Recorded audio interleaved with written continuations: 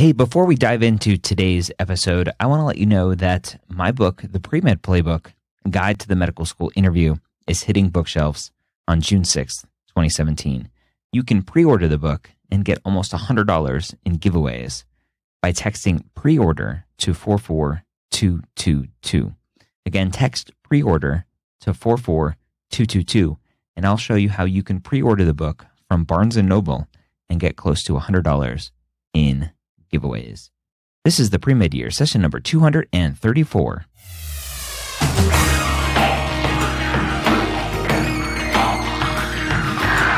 Hello and welcome to the Premed Years, where we believe that collaboration, not competition, is key to your success.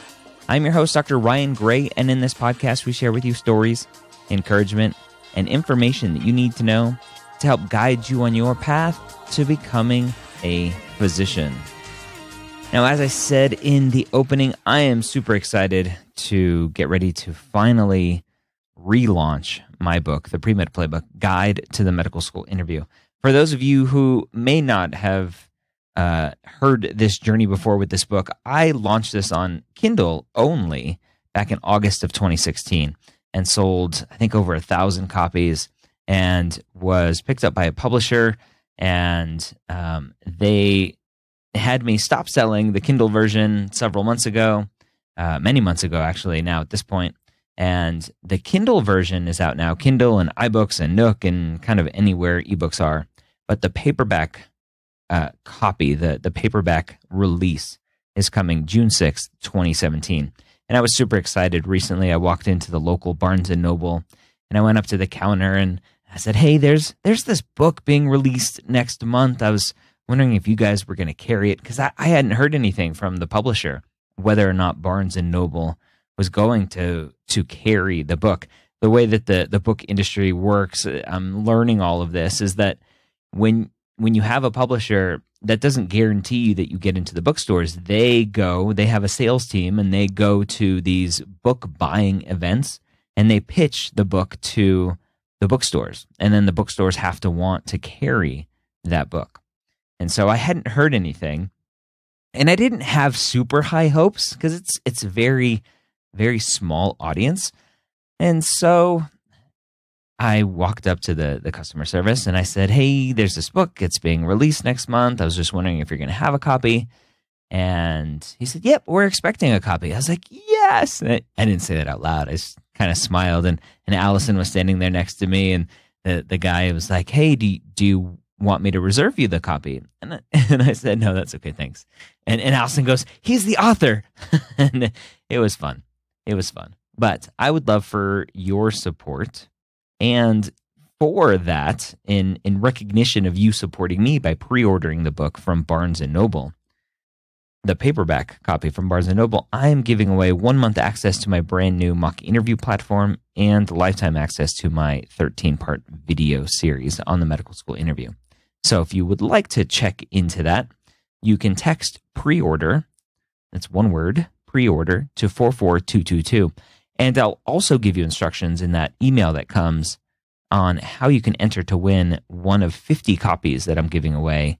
The contest for that ends on June 4th, 2017. So with that said, I am super excited about today's guest, somebody who started in this world. It seems we've had a couple guests recently, Sarah will be the second guest recently, that came from a nursing background, and why now she is transitioning into wanting to be a medical student. So very interesting journey and some interesting questions. I know it's been coming up. It came up once recently, somebody asking about a nurse transitioning to medical school and how other nurses will treat that nurse turned physician. And so I actually talked to Sarah about that in this episode. So if you're interested, if you're a nurse thinking about making that transition and you're worried about how your colleagues are going to react, take a listen and see what Sarah says. Sarah, welcome to the Premed Years. Thanks for joining me. Hey, thanks for having me. Thank you for taking some time out of your busy schedule preparing for step one. Crazy time. So exciting. Oh, yes. Thank you. No problem. No problem. So you're in medical school now, Uh-huh. but was medicine always, being a physician, always something on your mind? Because you were a former nurse. Right. I guess once a nurse, always a nurse, but... Absolutely. So I never thought medicine. I always thought, oh, I'd love to be a doctor someday. That'd be great. But then there was a lot of self-doubt. They say that you're your own worst enemy. And that's so true for me. And I believe like I am a little bit older, so I'm 34. I know I'm not that old, but but I was a little bit more traditionally raised. So I thought, being a girl, nursing is my automatic path into into the world of medicine. But as I worked and got into nursing and into critical care, I realized I really want to do what these surgeons are doing, and I think I could do it. So I went back and took some classes. Here I am. Oh, wow. So let's rewind a bunch. So you were interested in healthcare. What initially drew you into healthcare to begin with? My dad probably was a big person that propelled me into that direction. He's an engineer and always had his hands busy doing stuff, which meant woodworking, and he'd hurt himself and he'd come up to me and be like, Nurse Sarah, come fix this wound, and, put me to work. And then, so that started my piqued interest. And then, of course, ER came out with like the original Dr. McDreamies, like George Clooney and all them. So yeah.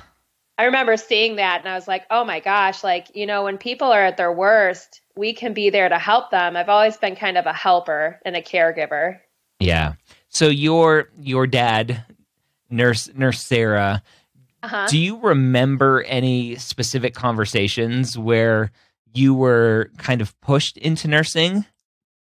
Not in particular. I was not the best student in high school. I'd call myself like more of the late bloomer in a nicer way of putting it. But I think that it wasn't even on my horizon going into medical school. And nursing when I was going to school, associate's degree in nursing was the way to go. And I'm like, well, a couple years of school, I'll be able to like help people, which I want to do, and, have a great job. So I was like, all right, let's give this one a whirl. So that's how it kind of started. I didn't want to go into like pharmacy or, physical therapy because I wanted to like be the one, nurses I think are the Jack or Jill of all trades. We do a little bit of everything, and that part excited me. Yeah. And it's hands-on patient care versus being a pharmacist or something where you're touching drugs all day long. Exactly. I love talking to people and being around them, and the whole holistic picture of patients. Yeah. So you go into nursing. Anytime during your nursing career, were you second guessing what you were doing at that point? Yes, actually. So my ride into nursing was not easy. I had to like teach myself math. But like I said, I wasn't doing very well in high school. And so it's a rough ride into nursing. And I had to go through an academic advisor to kind of help guide me along my path and like what classes I should take and in what order and things like that. So in nursing, I saw my first open heart surgery and in nursing school. And that was the coolest thing to me. The surgeon goes, look at this. This will probably be the last time you ever see a human heart get stopped on purpose. And I'm like, I don't know if that's the last time because I'm really interested in cardiothoracic surgery. So I talked to my academic advisor one day. I'm just like, hey, I think I want to go to medical school. And I was about a year into nursing school. She goes, Sarah, slow it down. Just finish first things first. We got you to this point. Just finish this first, and then we can talk about the rest. So yeah, I started with that. I actually left the college after I graduated, had a job, and my nursing manager.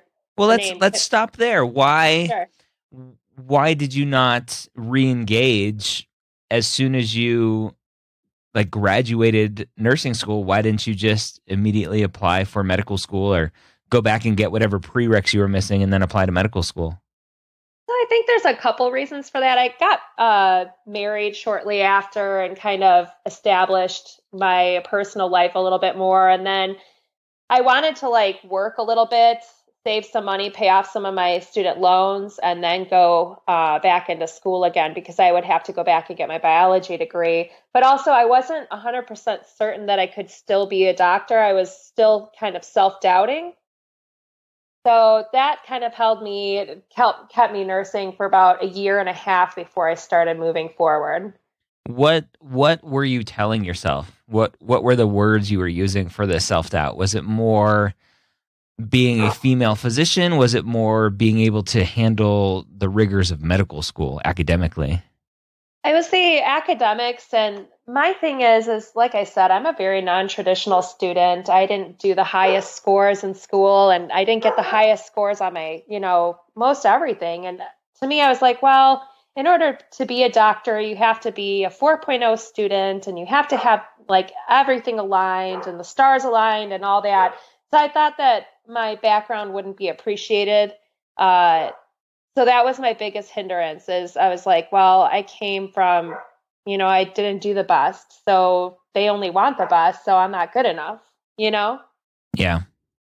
All right. So you take a little detour in life. At what point in your career did you finally say, okay, now's my time?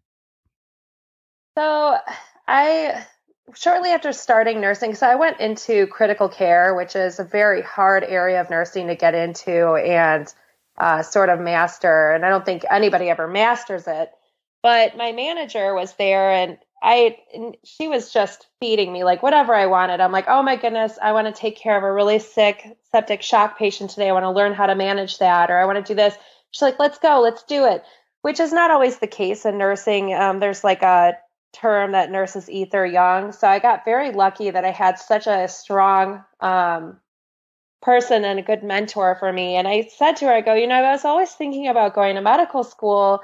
I want to be a surgeon. I'm like, don't laugh. She's like, why would I laugh? She goes, you should do that. She goes, Sarah, I fully believe in you. So it was having a mentor that completely supported me and wasn't self-doubting, because I actually found that a lot of physicians I worked with were the ones that were saying, don't do it. So it made me a little apprehensive, but she really pushed me forward, and she really instilled the faith and saw things in me that I didn't see in myself. So the physicians were saying, don't do it. Were these cardiothoracic surgeons that were saying this? No, it was a general array of doctors. And I think some of them were, how in any profession you have some people that are burnt out, or, a lot of lines would be like, oh, it's not the same as it used to be. And I'm like, well, I don't know how it used to be and how it changed. So, and I'm like, and then I realized, I go, I'm like, I don't ever want to be, 60 something years old and sitting there and just regretting that I never did something that I wanted to do. I wouldn't want to sit there with that thought in my mind. So I said, you know what, I got to go for it. What was the harshest thing a physician ever said to you as you revealed your secrets? Oh boy. The worst part is, because, I'm a woman, was how are you going to have kids, and you're not going to be able to have a happy life. You're going to have, something's going to have to give. And I'm like, okay, well, how are you doing it? So the harshest thing is more like the generational differences with the physicians that were older, still seeing my role as being a more stay-at-home type person, which they're like, nursing's great because you have the great hours, but, how are you going to have a life? You're never going to have a life. Your life's over. I'm like, oh my goodness. I'm assuming these are male physicians that are saying this? Yes. Of course. Giving men a bad name. They're not all bad. We need our advocates. So you found a mentor with this nurse supervisor that you had who finally was a voice for you that believed in you. Did you have anybody else in your life that believed in you and was able to support you through this? Yes. So shortly after I was speaking with my nurse supervisor about that, a new trauma surgeon started at our job, and found out that she was a former nurse herself in critical care. So she was amazing. She met with me one-on-one, helped me like draft my personal statement. I saw that she could do it, so it was more tangible for me. Yeah. She was somebody that obviously looked like you, being another female, but also coming from basically the same exact background as you. Right, which is very rare to find. It's hard to find the nurse turned doctor. Yeah. Did you find that she had a lot of the same reasons for going into becoming a physician? Yes. It was a very similar story. And because we had discussed, she said, why not nurse practitioner? Or why not nurse anesthetist? And we just both agreed that it wasn't the leap we were looking for, and that we wanted to be the ones to make the full decision and carry all that. You know what I mean? We wanted to be the ones that are the shapers of the plan of care for the patient, and be a different in that role. So talk about that a little bit more in depth. So a nurse that's listening to this right now is looking at all of these avenues from PA to NP. Why? What was it about those roles, these so-called quote unquote mid-level providers, that wasn't enough for you? Yeah, and I hate that term, mid-level providers, but that's what a lot of hospitals use. But the reason that those were not the avenue for me is I've worked at several different locations. I've worked from a community hospital to academic centers to, in different states and things. And their role varied from hospital to hospital, practice to practice, state to state.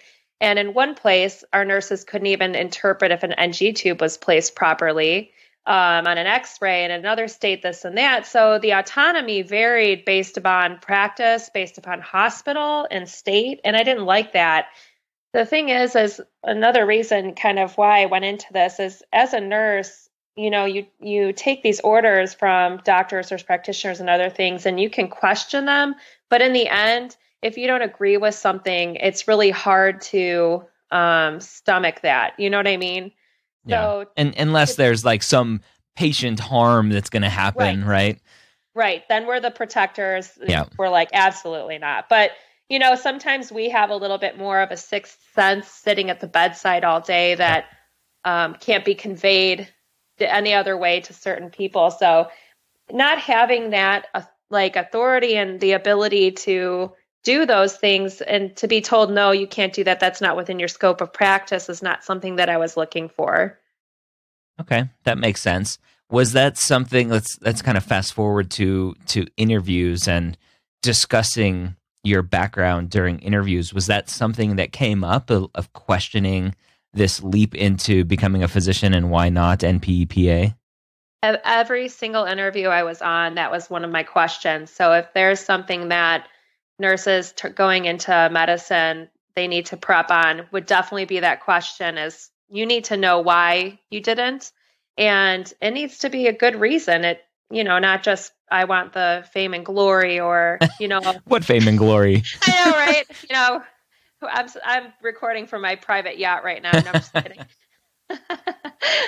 No, but you need to know why, and to have that self discovery and have that introspection and maturity that comes with a decision like that, and to be able to articulate that clearly to those interviewing you, makes them understand and look inside of your rationale and why you chose that. And they want to know that you're doing it for the right reasons, and that you've looked into other avenues. Yeah, so let's talk about your reasons. I don't think we really dug into a lot of specifics. So a lot of the reasons that I hear from students that are making this leap, even from coming from an NP or PA to medicine, is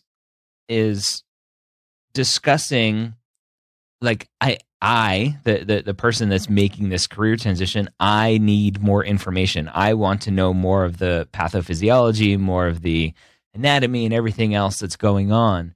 Is that a good reason in your mind? And what were your reasons? I think that's a part of a good reason. I think that is definitely about 50% of what mine is I can't get enough. I loved, as a critical care nurse, learning the pathophysiology of things, but I still feel like I only brushed the surface. Mm-hmm. And medicine, now entering my third year, has taught me to levels that I wouldn't have even imagined or sometimes wanted to go. No, no, but has really that knowledge and that passion to learn more and the why of things has always been a big component, but not enough. I want to actually use that knowledge to, formulate more holistic plans for my patients and, provide plans of care that I'm fully behind and I believe in. And I want that autonomy to do so and use that amazing knowledge that we get. So the knowledge is definitely a huge component of why I entered it, but not the entire portion of the pie, I guess you'd say. Yeah. Perfect answer. Because what is missing from just the knowledge part, which is all focused on you, is that patient care. How are you going to turn that knowledge into something that benefits the patient? And so the way that you formulated that is great. Right. And that, if all you want to do is learn something, then you could go into other areas, but the reason that separates doctors and nurses from other people is, this drive to apply it directly in hands-on patient care. So, that having that in your answer, in your heart, when you're answering these questions is definitely the right way to approach it. Yeah. And let's be honest, in our information age, if you want more information, you can go and find it. You don't need to go to medical school to do that. So exactly. I mean, now there's courses online that are taught at these Ivy League schools that you can access for free. So it's not a matter of not getting it easily. You can get that. Yep. But what are you going to do with it? So that's great. So it's interesting. I've heard a couple things from you, from the discussion about disagreeing possibly with some physicians' orders, and then when you were talking about using that new information that you're learning now to create plans that you agree with. It sounds like there's some encounters that you've had in the past of some negative experience with physicians. How did you go about talking about those in your interviews, or did you try to avoid those types of interactions? I didn't try to avoid those interactions, but the way you have to address them is, you learn from every interaction you have. So whether it be positive or negative, even during my negative interactions, there's something I took away from it. Even, in the heat of the moment when you're angry and all that. But to take it and turn it into a positive light is always the way you should go in life in general. And I've had many differences in opinion. I'm a Chicago girl with a big mouth, so I do not hold back. And I advocate very strongly for my patients. So you're always bound to come across conflicts, and that's something that's going to always happen in your career. And you need to convey that to the people interviewing you, because they need to know that you can work with people and that you're willing to also listen when there are conflicts and try to figure out a resolution together. Sometimes that doesn't always happen though, so those make interesting stories and they will push for those. So when they do push for those, make sure you take your positive spin on it and, think about it and how you grew from it and how you appropriately problem solved. Yeah. Don't just blame the other person and say it was all his fault. Nothing good came of it. The night before. Yeah. He was cranky. I didn't do anything wrong. I never do anything wrong. And they'll be like, okay, red flag. Yeah. Perfect. I love it. So you what is the time frame that you were looking at when you finally made this decision? Be like, okay, I'm ready to go back and do this. When was this? So it's about a year and a half into nursing, and I met with an academic advisor at a 4-year institution, and we laid it out. He told me when I would graduate from that, when I would take my MCAT. So it was really cool in that first meeting to have my plan laid out, like, okay, so you'll take your MCAT this summer here, and you'll do this and that. And so it was, that was the right first step. Definitely meeting with an advisor is great. Were you able to continue working as a nurse and go back to school? Were they flexible in building a schedule around you? Yeah, so there are different avenues as a nurse, and the one I used was what we call registry. So I had more flexible scheduling. I didn't have to schedule 36 hours a week. Didn't have to do certain times. So I worked every single weekend in school, so 24 hours at least. And then I would sometimes pick up an 8-hour shift from like 3 to 11, because it's hard with four-year institutions because they have traditional hours of school and not everything's available online. So I had to get creative, but nursing is the perfect avenue for that because there's always different hours you can pick up. So nursing is super flexible, but always focus on keeping those grades up, because in the end, if all you care about is the money aspect, then you might have to give up some of those great scores, and that might hinder you in getting into school. Yeah. So what if a student listening to this is transitioning from one career to another, not nursing, and doesn't have that flexibility of just piling on some weekend hours? Why did you look at a four-year institution and not a community college that was maybe a little bit more flexible schedule-wise for you? So I think what some med schools won't tell you is, an A from, let's say, a top 10 school versus an A from a very small community college, they might take different weights with those. So I saw it as a way to prove to them that, look, here, I went to a good school and I did very well there. There are ways with nursing that you can. I took part-time classes. You could do that. Because nurses for full-time, it's only 3 days a week. Mm-hmm. So, they're long days, don't get me wrong, but there are different ways you can go about it. Part-time, you can get student loans to help offset your living expenses. And that is something I took advantage of a little bit.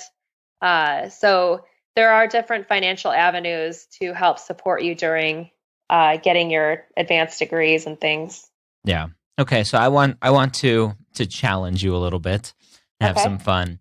The comment about what schools won't tell you and looking at some higher institutions, four-year institutions versus community colleges, where did you obtain information like that?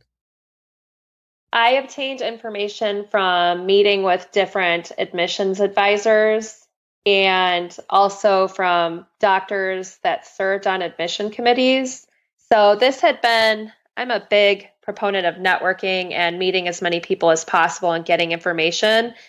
So most of it came from like off the cuff conversations from individuals I got to meet over the years, because my path going into getting my bachelor's degree took me about 3 years part-time. So over those years, I had gained a lot of different alliances with people and was able to get some off the cuff information like that. So yeah, it was not something they advertised. Yeah, and it's always thrown around on the internet and different websites and stuff. And I agree to some extent with it. Right. I think a lot of students, the reason I wanted some clarification, I think a lot of students will look at two different four-year institutions and look at one that maybe they're not excited to go to because they think it's going to be more a bigger hit on their medical school application. It's going to be looked at more favorably. And so a lot of the discussions I have with students are around those types of scenarios of like, look, the name, once you're up to a four-year school, unless you're talking Harvard versus some four-year podunk university in Alabama, but across the board that there's so little variability for most students to worry about it. Right. And if you go to a smaller four-year school, it's okay. As long as you perform decently on the MCAT or have a great background that augments that, they look into, you as a holistic candidate or should. Mm-hmm. But definitely, I think that, taking more courses at a 2-year school versus the 4-year, I agree with you that most 4 years are going to be okay. So don't go pay $80,000 a year in tuition when you could pay a lot cheaper and get a decent education. Don't cancel your acceptance right now after hearing this. Yes, exactly. So it's awesome. It sounds like from the get-go, once you made this decision, you surrounded yourself with people that could support you and advise you and guide you. Nothing, though, prepares you for starting medical school and what that is like.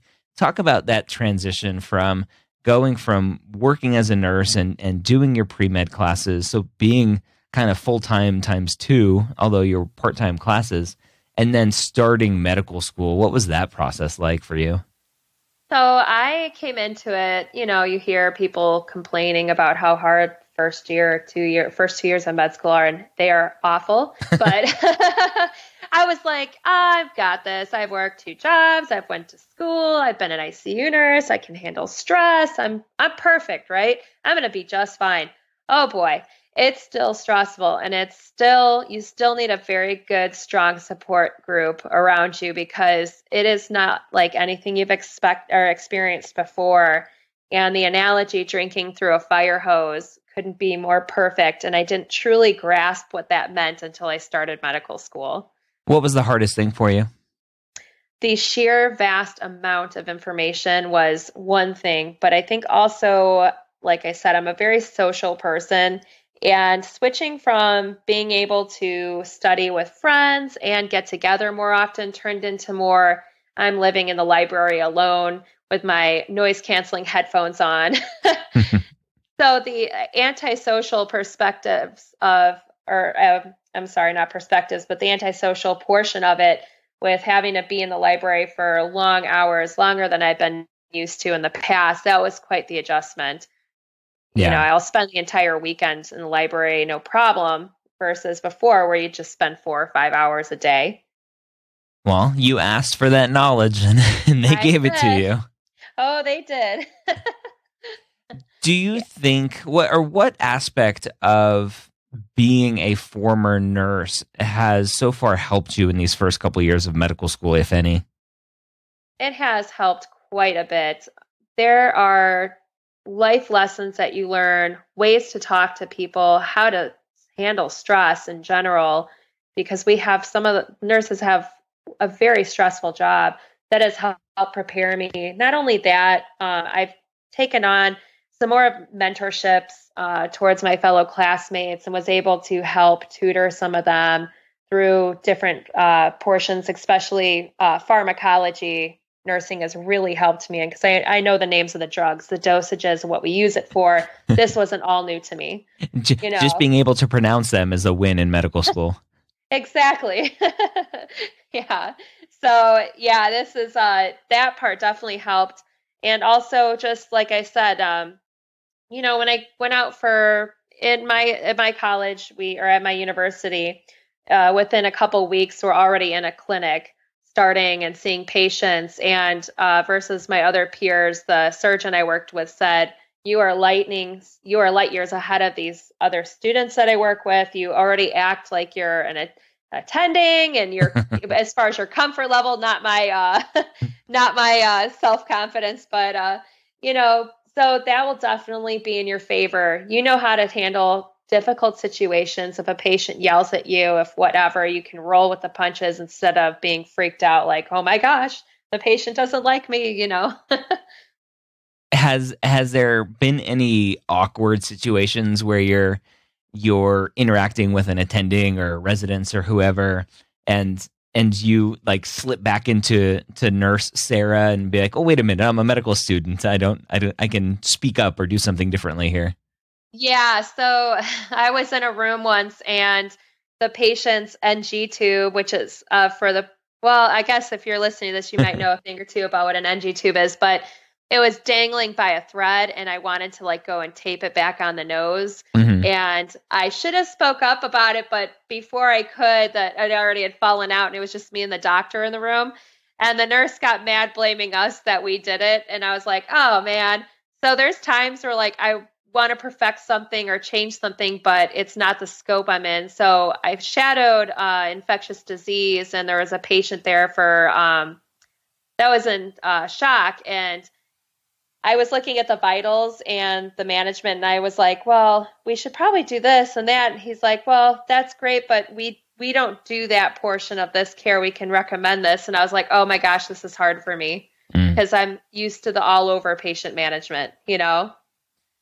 It sounds like that would be helpful, though, maybe in the future when you're a little bit more autonomous and interacting with the nurses and the rest of the staff because of your experience.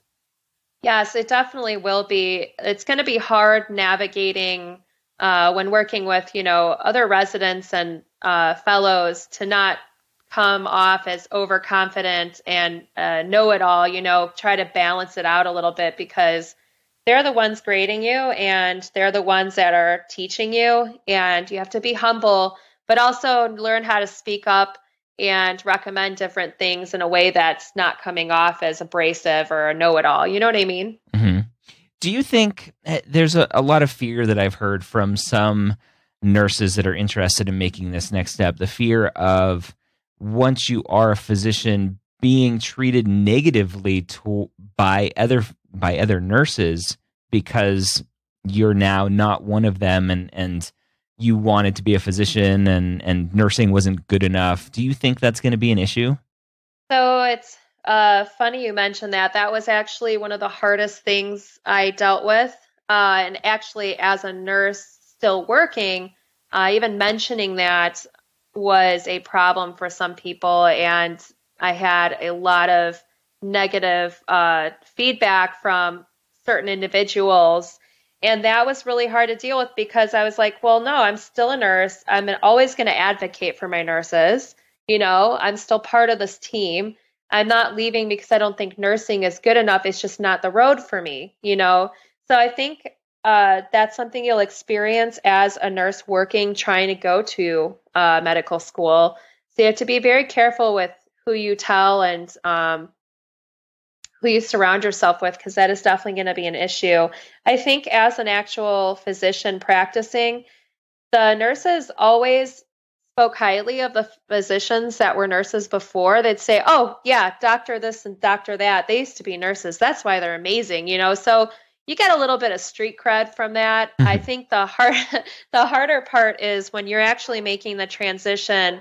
I don't know if some of the staff will be challenged by that and not fully understand why you're making that change.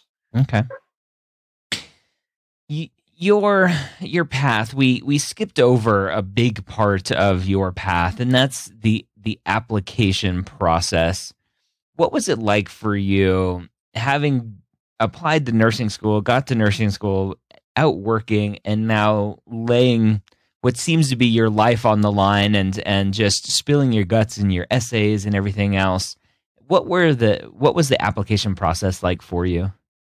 It was a lot longer than I anticipated.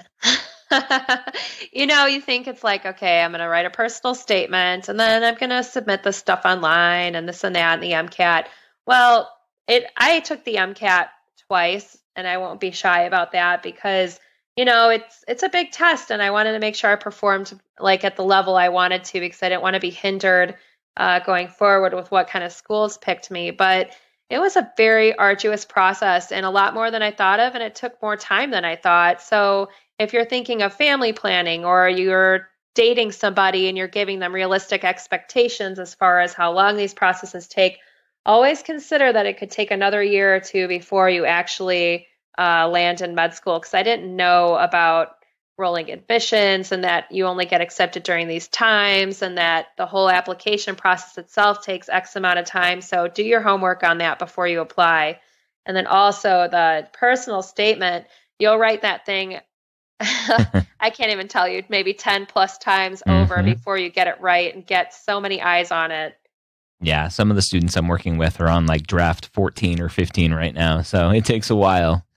It does, and that's a critical portion of the application is get yourself across. So they don't just toss your application aside and you're just not sounding like the rest of everybody. Oh, I just want to help people. Okay, that's great, but what sets you apart is what you have to talk about. And being a nurse is very favorable, and you should definitely draw upon that in your application process. How did you choose what schools to apply to and ultimately where to go? So schools to apply to, I looked on, I think it's called is with MedStar, MDSR. I can't remember The the name. MSAR. Yeah, I'm sorry. Yeah. So many acronyms. But I used that to look at like demographics. I wanted a school that appreciated diversity, and I'm at our school right now, which is amazing for that.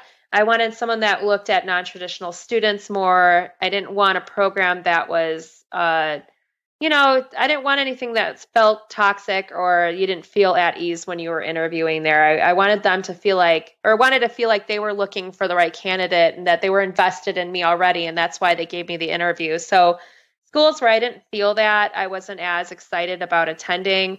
But, I got to say that this school that I'm in now is like the perfect fit. Yeah, that's awesome. Yeah. It's good to find that. Was that something that you found prior to applying, just from looking online? Did you take a visit to the campus before you applied? How do you get that feel before you actually interview there? So I actually worked there, which is, I highly recommend if you're in academics as a nurse and they have a medical school, network away with that, because that is really what helped me out. And I met our chief of surgery who worked with me as a heart transplant surgeon. And, got into the whole process with him. And, I brought my concerns to the table, like, this school is very good. I don't know if I fit all the MSTAR. What's that acronym again? MSAR. Yep. Yeah, MSTAR. I'm like, I don't fit all the like perfect like numbers with MSTAR and this and that. And he goes, you know what, Sarah? He goes, we are a school that prides ourselves in diversity and having different candidates. And that your application is very unique, and we could see the value in you besides these numbers. And that to me was perfect. So I think you have to get a feel for the school by actually going there, and definitely reach out to an admissions advisor while you're starting to take courses to reach out for guidance, especially the school you're interested in attending. Yeah. One of the biggest mistakes I think students make when looking at schools is they look at those stats. They look at the average MCAT, average GPA for the schools in the MSAR, and the college information book for DO schools. And the one thing that isn't really taken into account, even though it's completely obvious, is that those are averages. And half of the students that are admitted are below that average, and half are above. So exactly, it's only one small piece of how you should be looking at a school. So I love your discussion there about that. Right. What has been the most rewarding part now that you're on this side in medical school? The most rewarding part that maybe you didn't see coming? Oh, there's so many, interactions. It's hard to even say. I think like one of the times I was sitting in there, I did my rotations for my first 2 years of med school in a surgery clinic, and I had an older couple there, and the surgeon introduced me as, "Hey, this is Sarah. She's going to actually be a future heart surgeon. Isn't that pretty cool?" And the woman looked at me and she goes, "I am so proud of you." She goes, "There are not many women entering this field, and I am just so proud to see that a woman's entering this, and, something I would have loved to do myself when I was younger." So that part was really neat that, someone was like, I don't realize how special this is. Sometimes you don't take it for granted, but you're like, yeah, I'm going to be a doctor. That's great and all, but I don't have a God complex. So when someone says something like that, it really touches me because it means that I had an impact on them, and, that they were proud of me, and it makes you realize how far you've come in this journey. And it's full circle. I mean, I ran into that chief of surgery that was my mentor at a national conference I got a scholarship for. And he saw me as a now entering third year medical student. So those moments are like profound to me because you come full circle and you can see yourself sitting at their desk as a nurse, scared about what school you're going to get into. And now you're at a national conference with them, enjoying a glass of wine together. That's awesome. Yeah. So, Sarah, what final words of wisdom do you have for the nurse out there or other healthcare worker looking to make the leap but is scared about the process and the time commitment and the financial commitment? What do you say to them to let them know that it's completely worth it? Don't ever let yourself doubt yourself. But the other thing is you're going to be old one day anyway. You're going to grow older. Don't worry about the time and the things that you have to sacrifice to go into it, because in the end, everything you do is going to just mean so much more than any of those momentary stresses. And I say that it was my most important thing, was sitting next to, a 60-year-old taking a calculus class with me. She goes, I'm going to be old one day, but I want to be old doing what I love and have no regrets. Don't let any of those other stressors get in between you and your goal. You can do it. I've done it. I changed and turned my life around. It's never impossible. Just know that you just put your blinders on and go forward. All right. There you have it. Sarah, nurse turned medical student, and on her way to wanting to be a cardiothoracic surgeon, which is pretty awesome. So thank you, Sarah, for taking some time out of your day. I wish you the best moving forward. I want to remind you, if you would like to enter to win a copy of the Premed Playbook, a guide to the medical school interview, you need to text pre-order to 44222, and I will give you instructions on how to pre-order, and I'll also remind you about pre-ordering the Barnes & Noble book and what you can get with that. So again, pre-order 44222. Hope you have a great week. We'll catch you next time here at the Premed Years, where I talk to somebody who is very, very well informed with healthcare and the policies and bills that are being pushed through. She has a podcast all about reading the bills that are going through Congress. And so I brought Jen on to talk about that, so that as you prepare for your interviews, you'll have a little bit of a better understanding of what is going on in this world, in the healthcare world here in the U.S., to give you a better idea of how to talk about it in your interviews. So hopefully that will be helpful. Again, that's next week here at the Premed Years. Have a great week. We'll see you next time.